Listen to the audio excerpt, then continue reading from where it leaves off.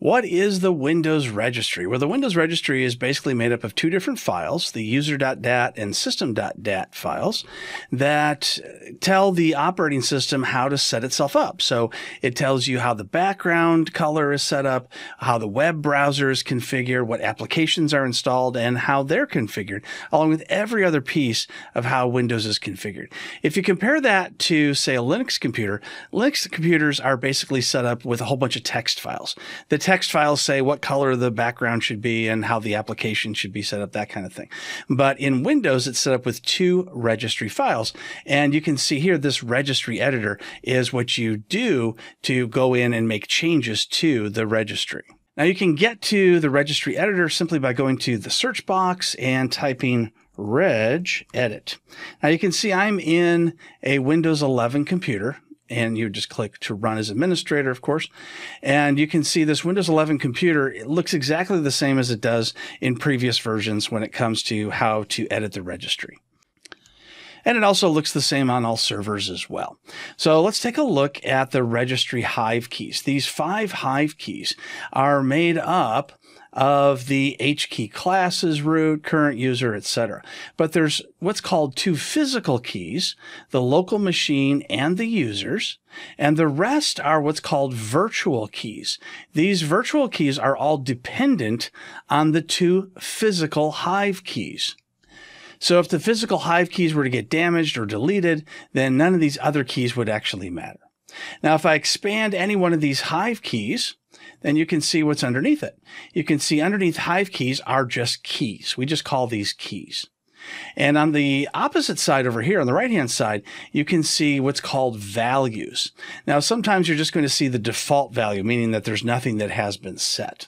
So let's take a look at, say, the Google key, and that shows no value set. Let's go to Intel. We can see a sub key here, and I can expand that. You can see that as you go through these different keys, you're going to see different amounts of values.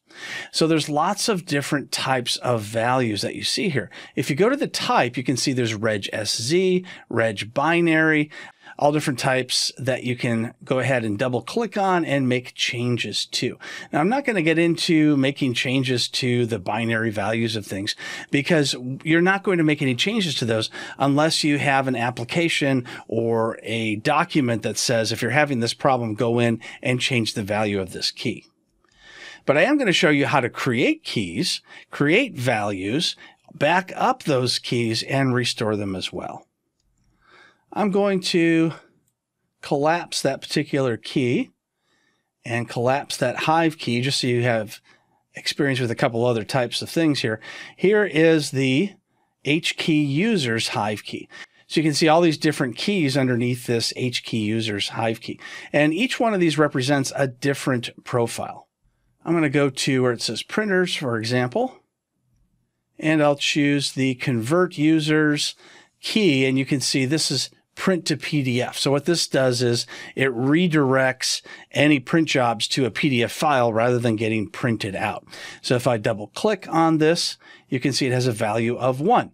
Now, you can see a hexadecimal and a decimal. So basically, hexadecimal and decimal are just different ways of representing numbers.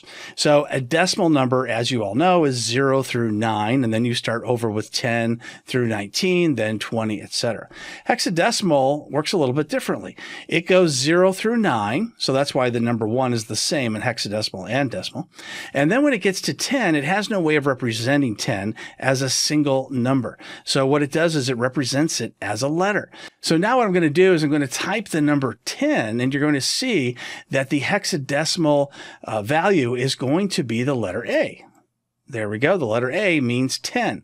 So for instance, if I go to 11, we can see it's going to be B, and there's B. And it goes up to F. It doesn't go any further than F, and that's because hexadecimal has a maximum of 16 characters, and we start at 0, so 0 through 15 is going to be hexadecimal.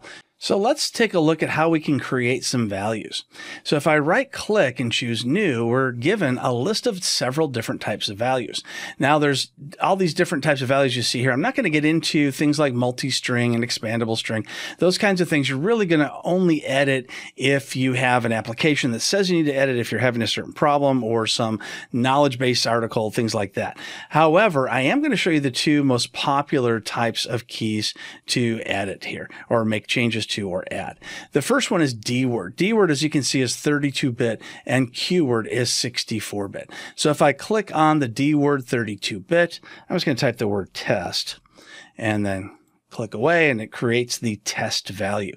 And you can see it's a reg DWord, which is 32-bit. Why are we still using 32-bit in a 64-bit operating system? That's because programmers still set up values to use the 32-bit values. So there's really no way around it if the programmer sets it up that way to work with the Windows registry. Now, if I right click on that and choose modify or just double click it, you can see I can go in and make changes to the hexadecimal or the decimal value.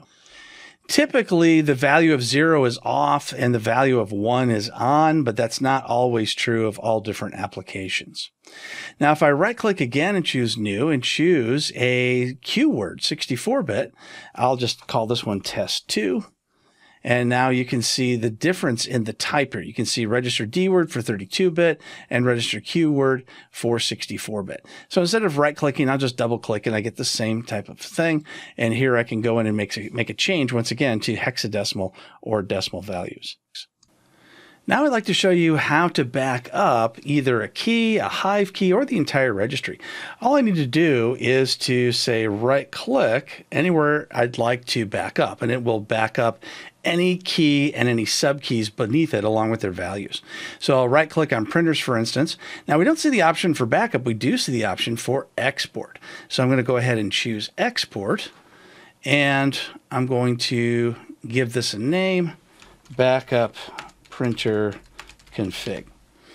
Now I'm going to export that here, and I'll just drag it over. Now I'm going to delete my test key, and I'm going to delete the values that I had created earlier. Now all I have to do with this exported file is just double click on it and watch. It just brings it all back in. There we go. And there are my values. And there's my deleted test key as well. So if you'd like to back up the entire registry, all you have to do is do this at the root level. So I can go right click and I can choose export. Now it's going to export a very large file. And the older your operating system is, the larger the file will be. And that's because every change you make adds data to the registry files. And that's one of the reasons why the older the computer gets, the longer it takes to boot up, which is why some people say, oh, you have to reinstall Windows after maybe a year or two. However, with SSD drives, I don't see that being as required as it once was. I have additional videos on this channel about how to back up and restore the registry. It actually shows you how to do it. Also, how to load the registry before Windows even loads, so you can make changes to it in case your registry got corrupted, say by malware or some other reason. So check out the playlist in Windows 10 and 11, and you can see all the different registry changes that you can make. So this is basically a tutorial on what the registry is, how to add and edit values and keys, and also how to back up by exporting and restore.